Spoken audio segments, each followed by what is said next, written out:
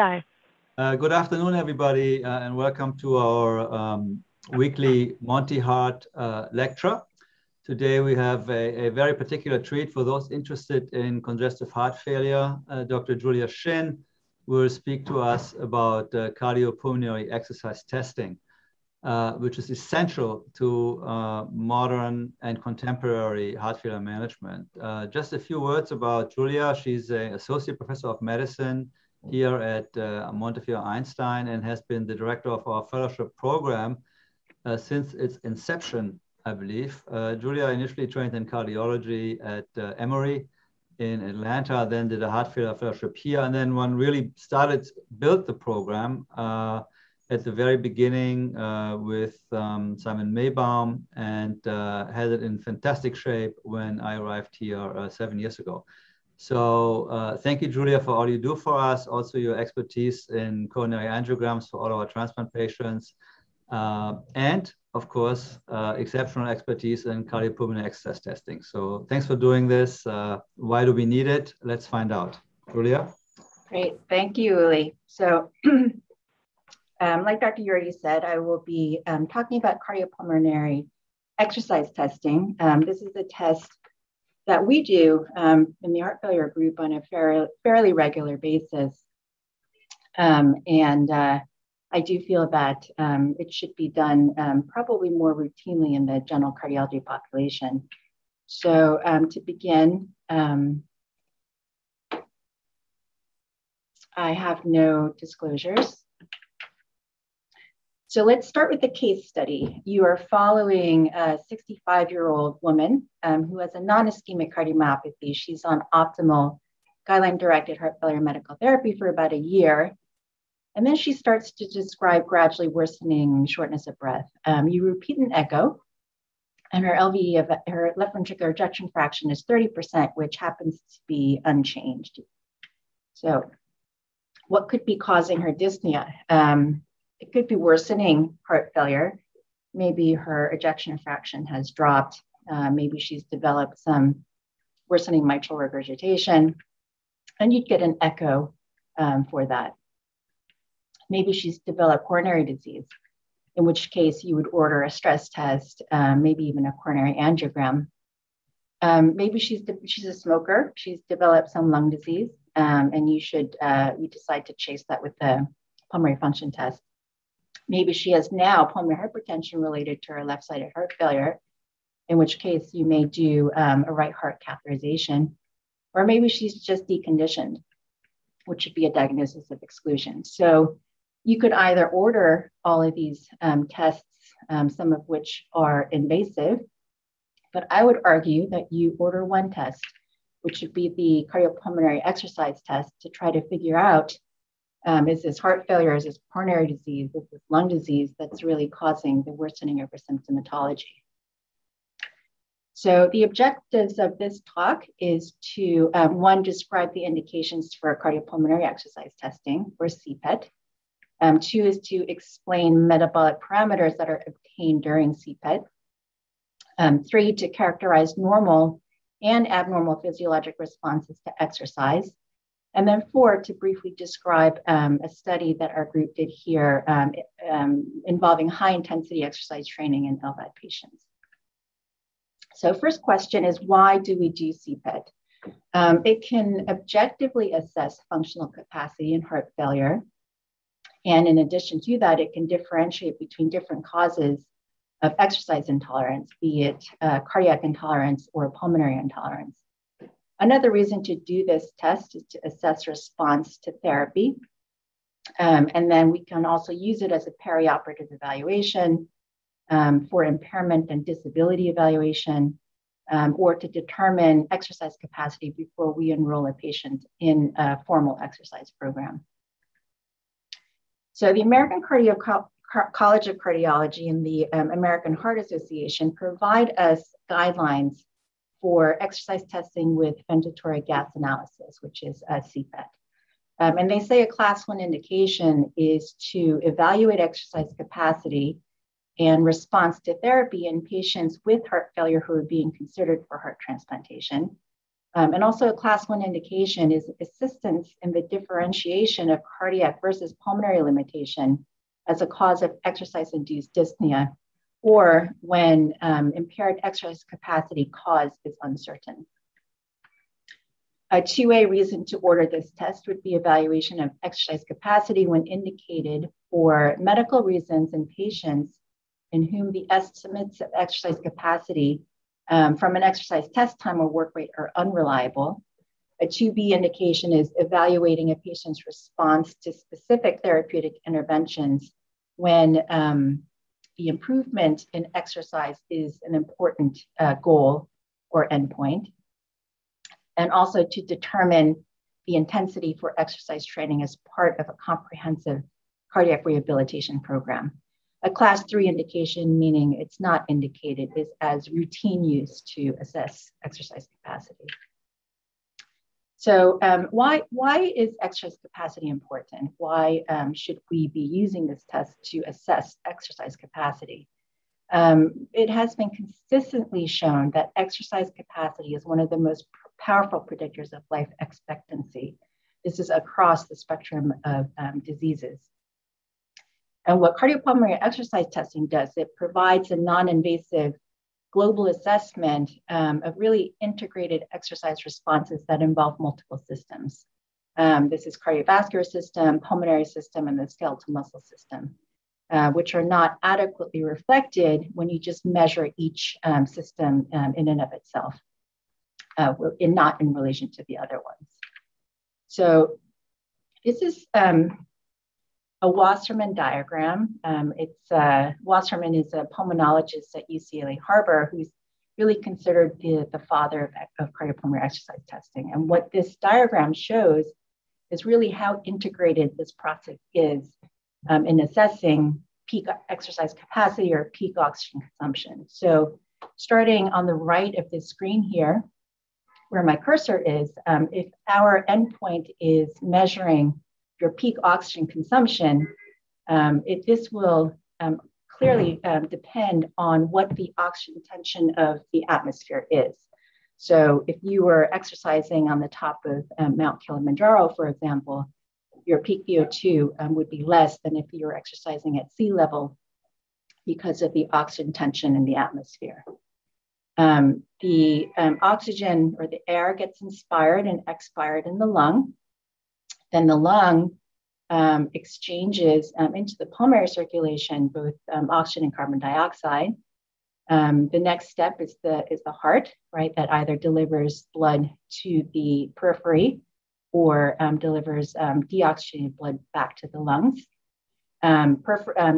Peripheral circulation then is used to deliver the blood to the exercising muscle. And on the muscular level, you have various processes that go on to process the oxygen in the blood, including mitochondria, skeletal muscle, capillary density in the muscles.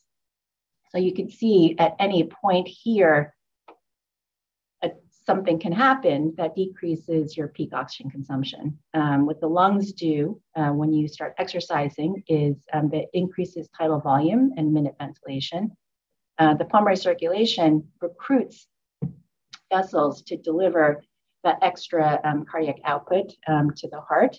The heart increases cardiac output by increasing stroke volume and heart rate. Peripheral vasculature then vasodilates to deliver that extra blood to the periphery. And then the muscles work to extract that oxygen and deliver carbon dioxide back to the lungs. If you then want to sort of break that down as to where the specific pathologies may be, well, in the lungs, you can have either obstructive disease or restrictive disease, infiltrative disease. At the pulmonary vasculature level, things like pulmonary hypertension, vasculitis, or pulmonary emboli can decrease the peak oxygen consumption. The heart level is what we are probably most innately familiar with. So heart disease such as ischemic coronary disease, heart failure, would impair your peak oxygen consumption. The periphery becomes important when you have things like peripheral arterial disease. You can have severe hypertension that impairs delivery to the muscles, or you can have something called vasoregulatory asthenia, which basically means that the peripheral vasculature cannot vasodilate or recruit in response to increased cardiac output. On the muscular level, if you have mitochondrial problems or severe obesity, you can impair oxygen consumption there. So oxygen consumption, when we talk about, let me put it this way, if we talk about cardiac output and you're calculating cardiac output by the Fick equation, then we put the oxygen consumption in the numerator and the AVO2 difference in the denominator. So if you rearrange that equation, then the oxygen consumption becomes the cardiac output multiplied by the AVO2 difference. And if you put the equation this way, you can see that your peak oxygen consumption can then become impaired at any of these 4 parameters. So heart rate can, your heart rate response can be attenuated if you have sinus node dysfunction or you're on beta blockers. Stroke volume response can be worsened by heart failure, valvular disease, or ischemia. The arterial tension in your blood can be decreased by either high altitude or if you have pulmonary disease or if you have anemia. So you have to remember that hemoglobin is required to carry oxygen to the cells. So if you have a low oxygen carrying capacity of your blood, i.e. anemia, that could decrease your peak oxygen consumption. And then on the venous level, your ability to extract oxygen is dependent upon capillary density in the muscle.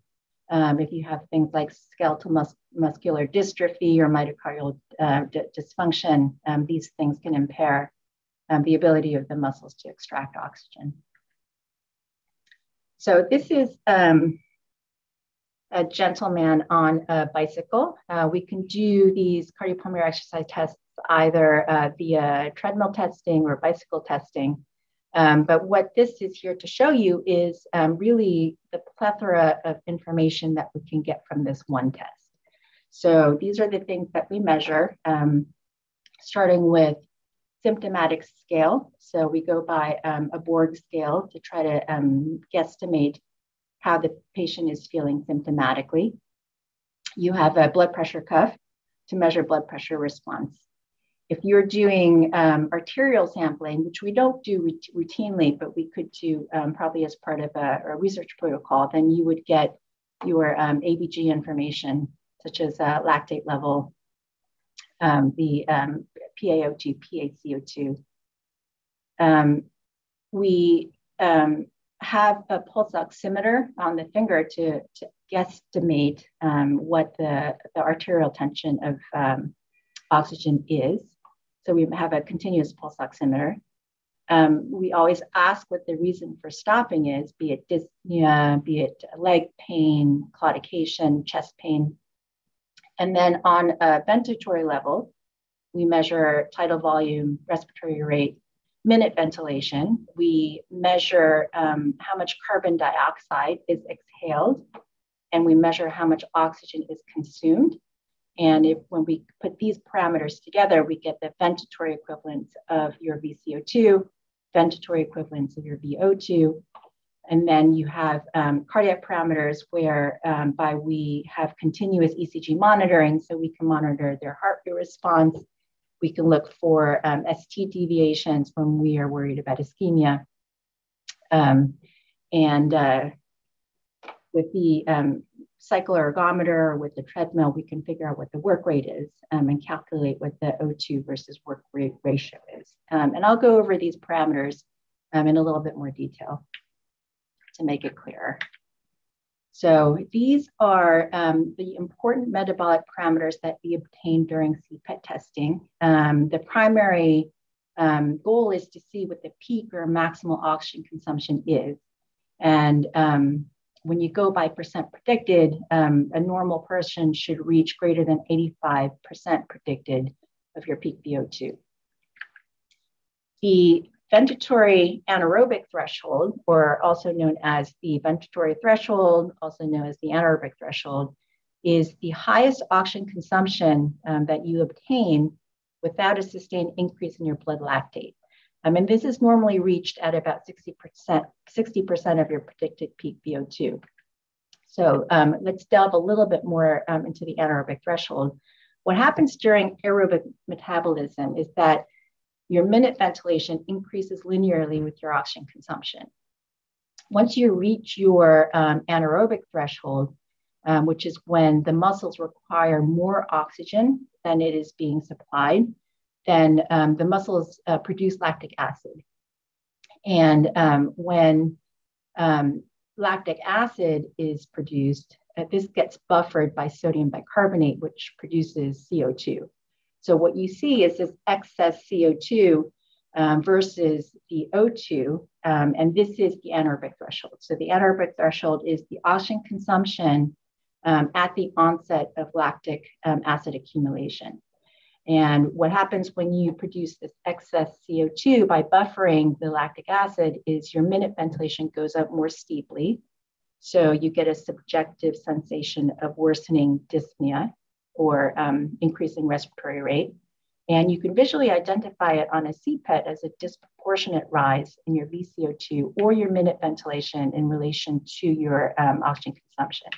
So this is the V-slope method that we use to try to figure out where the anaerobic threshold is. You have your carbon dioxide production on the y-axis and your oxygen consumption on the x-axis. And as the VO2 and VCO2 are one-to-one here when you're in aerobic metabolism, once you reach your anaerobic metabolism, the VCO2 rises disproportionately to the VO2. And this point at which you get that inflection is what we call the anaerobic threshold. So the oxygen consumption, or the VO2 at the point of this inflection, is your anaerobic threshold. And you should be achieving that at about 60% of your predicted peak VO2. So now that we've established what the anaerobic threshold is, let's talk a little bit about the respiratory exchange ratio. What the RER is it's the ratio of the VCO2 to the VO2. And as you saw in this the diagram previously, it should be greater than 1 when your anaerobic threshold is achieved. And this is important in CPET testing because this is how we know that the patient has achieved their anaerobic threshold and that they've proceeded to exercise past it. And this would be then a marker of how we assess whether it's a maximal test or not. So if you go back to this V-slope method of the anaerobic threshold,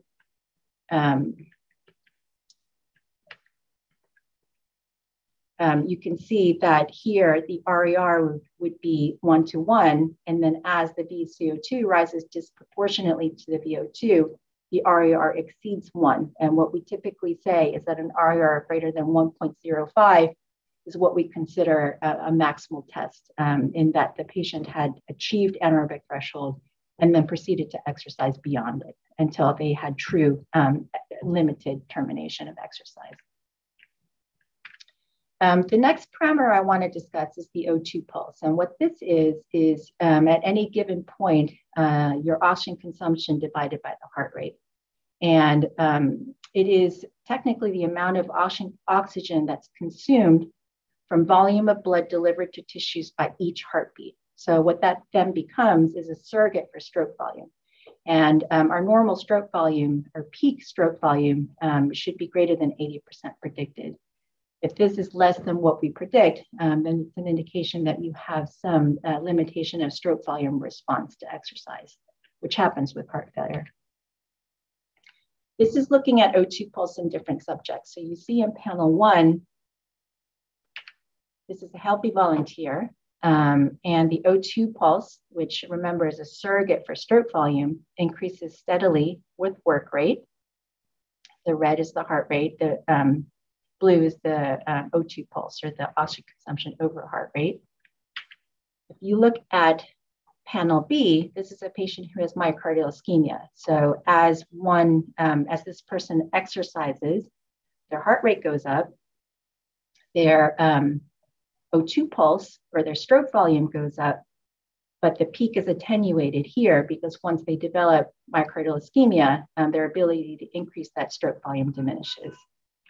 And then panel C is a typical response of a heart failure patient in which as he or she works or exercises, the stroke volume response is clearly attenuated compared to the normal individual. You see a very early flattening of the O2 pulse, which is a surrogate for the early stroke volume flattening that one gets with exercise if you have heart failure.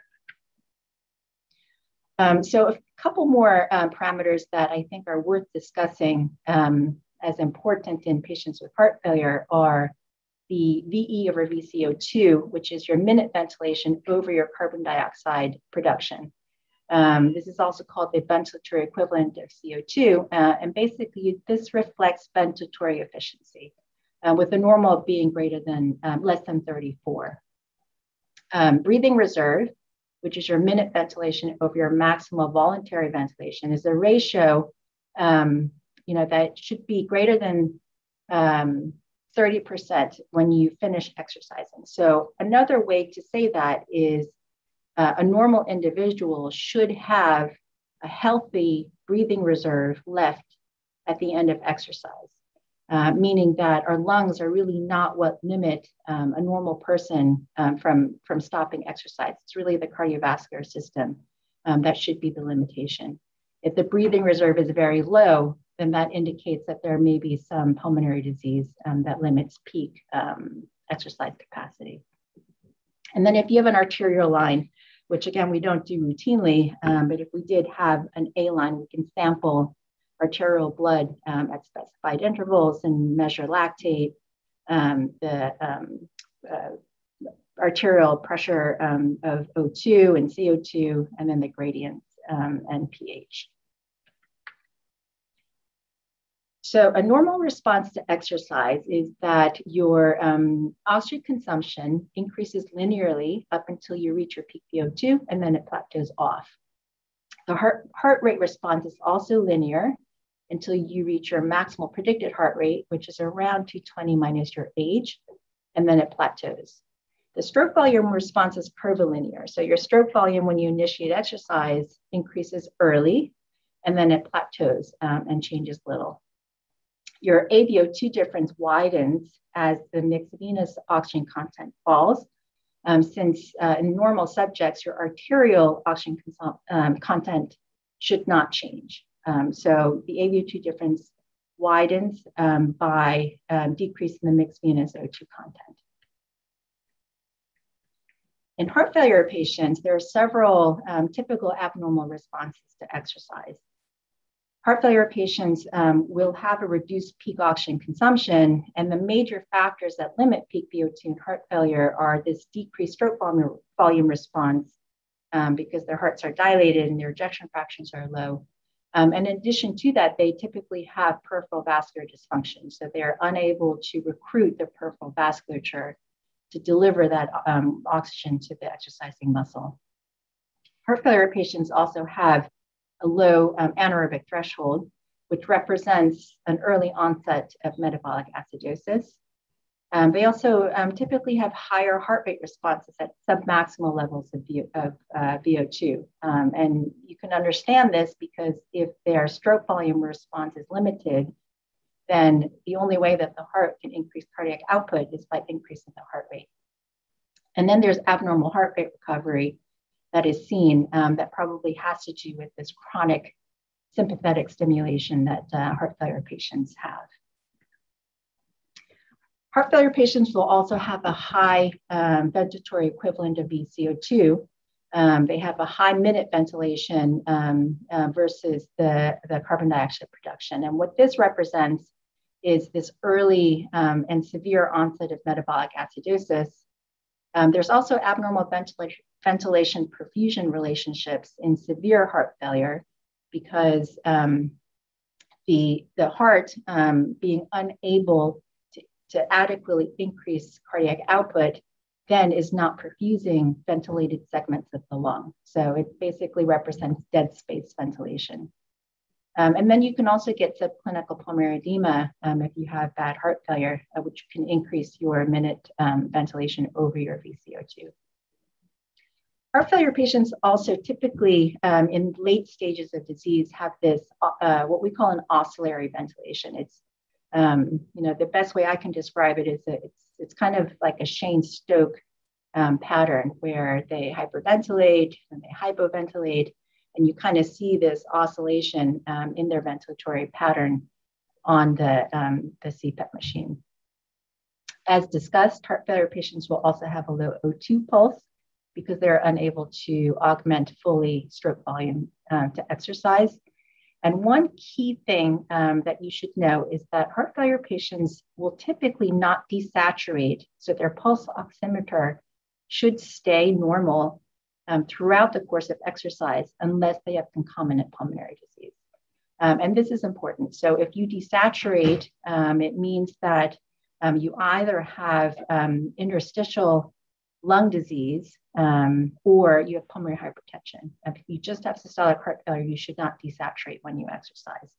And really the reason behind that is that as long as you are perfusing, as long as you are ventilating perfused segments. So let's say your cardiac output is very low and your ability to increase this cardiac output is attenuated in heart failure.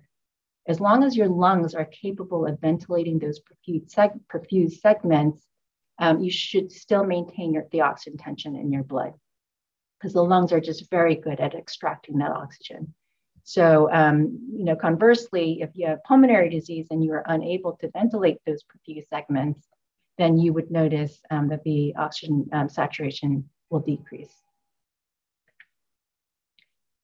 So other factors that contribute to exercise intolerance in heart failure patients are a reduced inotropic and chronotropic response to catecholamines. And this occurs partly because heart failure patients downregulate their beta receptors because they're just chronically stimulated by catecholamines. Stroke volume can be attenuated by diastolic dysfunction or a pericardial constraint if you have a very large dilated heart. And then the onset of pulmonary hypertension and increased pulmonary vascular resistance with exercise can also reduce your cardiac output by impairing right ventricular output, essentially. Heart failure patients can also have worsening mitral regurgitation. Peripheral dysfunction is very common. This is caused by endothelial dysfunction and a limited vasodilatory capacity in those with chronic heart failure. And then abnormalities in skeletal muscle are also often present, and this limits muscle metabolic capacity with exercise. So you guys probably know that for our heart failure patients, we use this peak VO2 to guide listing for transplantation. And this is the trial by Donna Mancini that really was a seminal study by which we decided to use this number of 14 to list patients for transplant. So what she did was she took 116 heart failure patients and divided them into 3 groups. The first with a peak VO2 of less than 14 milliliters per kg per minute that were accepted for transplantation. The second group had a peak VO2 of greater than 14 that were considered too well for transplantation. And then the third group had a peak VO2 of less than 14, but were excluded for transplantation for other reasons. They weren't considered candidates. And what she found was that the 1-year survival rates were in the 40s if your peak VO2 was less than 14, and 94% if your peak VO2 was greater than 14. So based on this study, we use a peak VO2 of 14 to guide our listing for transplant. She noted that a peak VO2 of less than 10 had significantly poorer predicted survival. This is the Weber classification. So we stratify patients in severity of disease by Weber class A through E, with A being none to mild and E being very severe. And this is stratified by both peak VO2 and your anaerobic threshold. So if your peak VO2 is normal and your anaerobic threshold is normal, then you're in Weber class B. And then as you progress down the severity scale, you become Weber class E, where your peak VO2 is very low and your anaerobic threshold is very low. And the Weber classification also predicts survival in heart failure patients. You see that Weber class A patients here have significantly greater survival than those with B, C, and D classes. There are other predictors of mortality that you can get from this test. One of them is the VE over VCO2 slope. And there are studies that suggest that this slope may actually be a better predictor of mortality than your peak VO2. And like I've described, the VE-VCO2 it describes enhanced ventilatory response to exercise. So it's just a marker of decreased ventilatory efficiency. When you have increased minute ventilation in heart failure, this increases dead space ventilation. And this increase in VCO2 relative to your VO2 occurs because of early onset of anaerobic threshold. There's one study that showed if your peak VO2 is greater than 18, your 3-year survival was lower with if your VE-VCO2 was greater than 34. 57% 3-year survival versus 93% 3-year survival. So if you look here and looking at peak VO2 and your VE-VCO2 predicting survival in heart failure, you see here's your survival curve if both are normal. Here's your survival curve if your peak VO2 is less than 14. This is your survival curve if your VE over VCO2 is greater than 44.7. And then if both are abnormal, this portends the most dismal survival. Anaerobic threshold is also something that predicts mortality in heart failure. Anaerobic threshold is less prone to error when you're measuring these parameters with this test. And in one study, it showed that if your anaerobic threshold was less than 11, that was more predictive of 6-month mortality than having a peak VO2 of less than 14. Other points to consider is that your peak VO2 naturally declines with age and is naturally lower in women. For obese patients, you need to adjust the predicted peak VO2 to ideal body weight. So if you have a predicted peak VO2, which is calculated in part by weight, and you use their actual body weight for an obese patient, then your predicted peak VO2 is much higher than it would be if you used your ideal body weight to calculate the predicted. The other point is that in the beta blocker era, we actually use a lower cutoff peak VO2 to list for transplant. The reason for that is that we know through numerous studies that beta blockers improve survival in heart failure patients, but for whatever reason, it doesn't increase your peak VO2. So we use a cutoff of 12 for patients who are on beta blockers to list. And it's also been shown over and over that peak VO2 also predicts mortality in patients with preserved ejection fraction, not just systolic heart failure. So the International Society of Heart-Lung Transplantation has these recommendations for CPET to guide transplant listing. Class 1 recommendation is that a maximal CPET is defined when your respiratory exchange ratio is greater than 1.05. Which means that you have achieved anaerobic threshold in patients who are on optimal pharmacologic therapy. In patients who are beta blocker intolerant, they suggest to use a cutoff of 14 to guide listing. If the patient is on a beta blocker, then you use a cutoff of peak VO2 of less than 12 to guide transplant listing. In class 2A, in young patients less than 50, and in women, it's reasonable to consider using alternate standards in conjunction with peak VO2 to guide listing, including percent predicted. So we, in either very young individuals or in small women, we will use this predicted peak VO2 of less than 50% to guide transplant listing. 2B indication is in the presence of a submaximal CPET. So when you're not quite sure that the patient has reached anaerobic threshold or the RAR is greater than 1.05, you can use the VE over VCO2 slope greater than 35 as one of the determinants in listing for transplant. In obese patients with a BMI greater than 30, one should consider adjusting the peak VO2 to lean body mass. And then class 3 is that you don't list patients for transplant just based on VO2 measurement alone. So this is kind of an algorithm by which I interpret these tests. So the main thing is that you look and see what the peak VO2 is. If the peak VO2 is normal, which is greater than 85% predicted, and the patient is complaining of dyspnea, then the differential diagnosis here is either anxiety, obesity, or mild disease that we have not been able to pick up yet. If your peak VO2 is low, then the next step is to look at the anaerobic threshold. If the anaerobic threshold is normal, then you look at the breathing reserve. If the breathing reserve is low, then the patient has lung disease. So remember, a normal individual is not limited by your lungs. You're really limited by the cardiovascular system. If the breathing reserve is normal, then the patient may just have given a poor effort or maybe deconditioned. Going down this route, so your peak VO2 is low, your anaerobic threshold is low. If the breathing reserve is normal, then the patient likely has a circulatory impairment that explains their low peak VO2.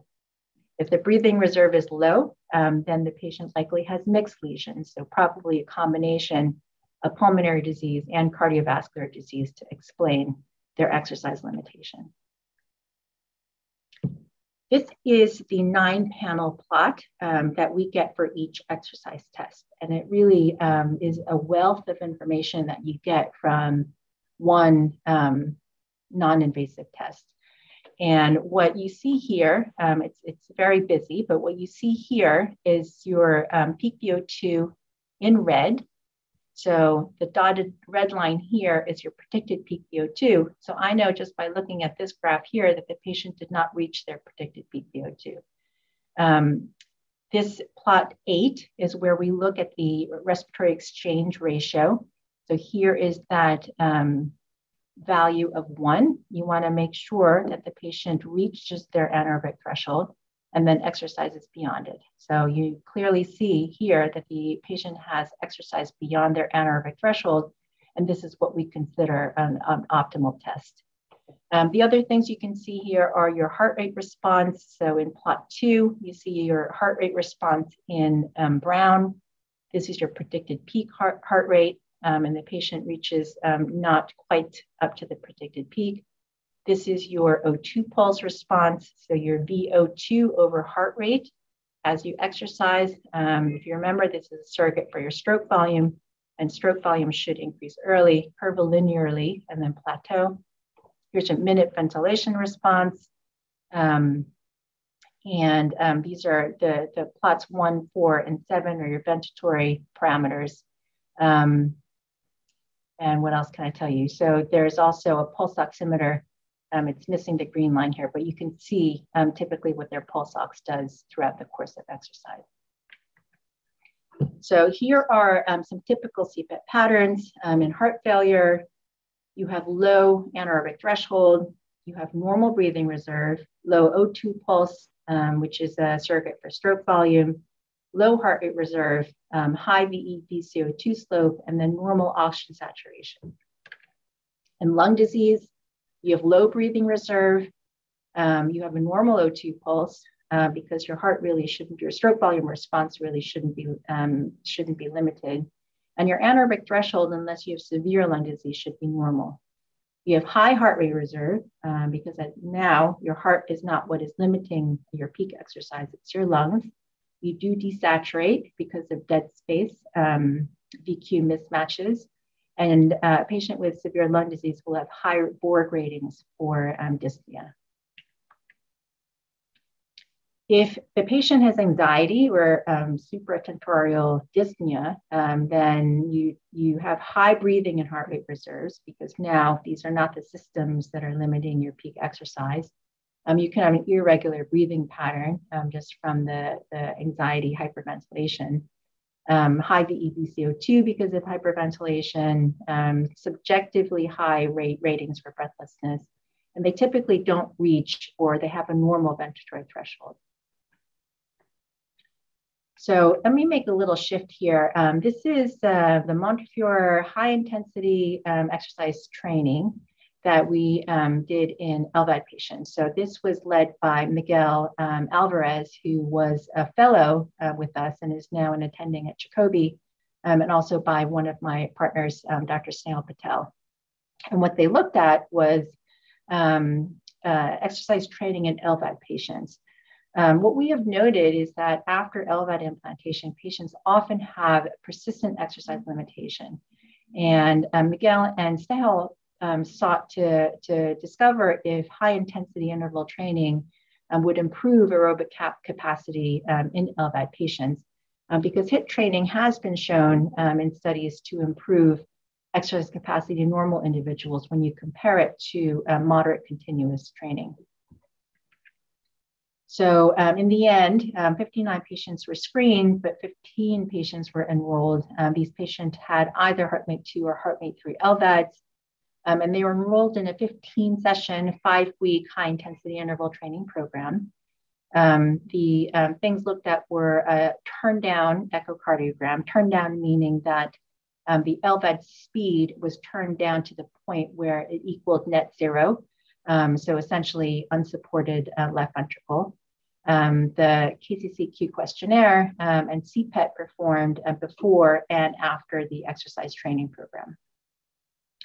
So the patients had a baseline cardiopulmonary exercise test to guide training intensity.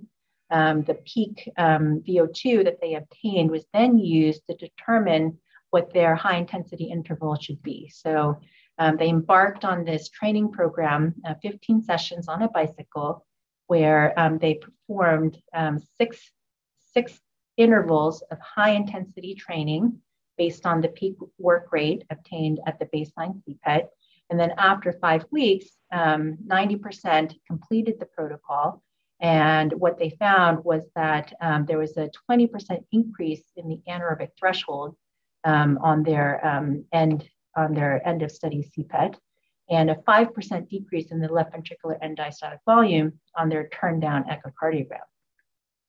So looking at the data here, the peak VO2 doesn't really change before and after the intense exercise program, but you can see that the onset of anaerobic threshold is delayed. So their peak VO2 at the anaerobic threshold is higher in those who had completed the HIIT program versus those who didn't.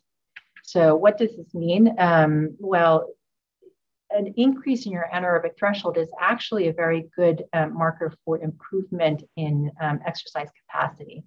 And perhaps if these patients continued to do this training for longer than 15 weeks, we may have seen demonstrated an increase in the peak VO2. But I do feel that finding this increase in anaerobic threshold is actually an important finding. So the conclusions of the study were that improvements were seen in both ventilatory threshold or anaerobic threshold and in left ventricular end diastolic volume. There was no change in maximal oxygen consumption or the KCCQ score, but HIIT training was safe and well tolerated in patients with chronic LVAD support. So to conclude, let's go back to this case study. So you had a 65-year-old woman. She was on optimal guideline-directed heart failure meds. And then she describes this gradually worsening dyspnea. You get an echo. Her EF is unchanged. So, what would you do next? Would you refer immediately for implantation of the left ventricular assist device? Would you list for transplantation? Would you tell her EF is not declined, so she shouldn't be feeling worse? I would say no to all of these. You would obtain a cardiopulmonary exercise test with the question being, what is the cause of her worsening dyspnea? So you put her on the treadmill, Her peak VO2 is 18, which is less than what it had been a year ago. She's noted to have a low breathing reserve and a high heart rate reserve. So now you know here that her limitation is probably the lung. So the patient desaturates, she has a normal O2 pulse or stroke volume response. You diagnose a pulmonary limitation to exercise. She gets sent for a complete pulmonary function test.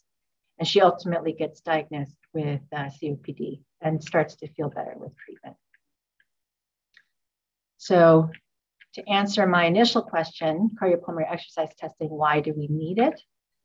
Exercise capacity is one of the most powerful predictors of life expectancy, and this test is a very good objective measurement of exercise capacity. Your peak VO2 predicts mortality in heart failure patients and guides the timing of heart transplant or LVAD implantation. This test is very helpful to differentiate between cardiac, pulmonary, or peripheral causes of exercise limitation. So you get one non-invasive comprehensive test versus several disjointed tests that may be invasive. CPET is non-invasive, it's informative, and really should be considered before the other more extensive invasive tests are done. And that is my talk. So thank you. This is our group, a very handsome group, I must say. Great, Julia, thank you very much.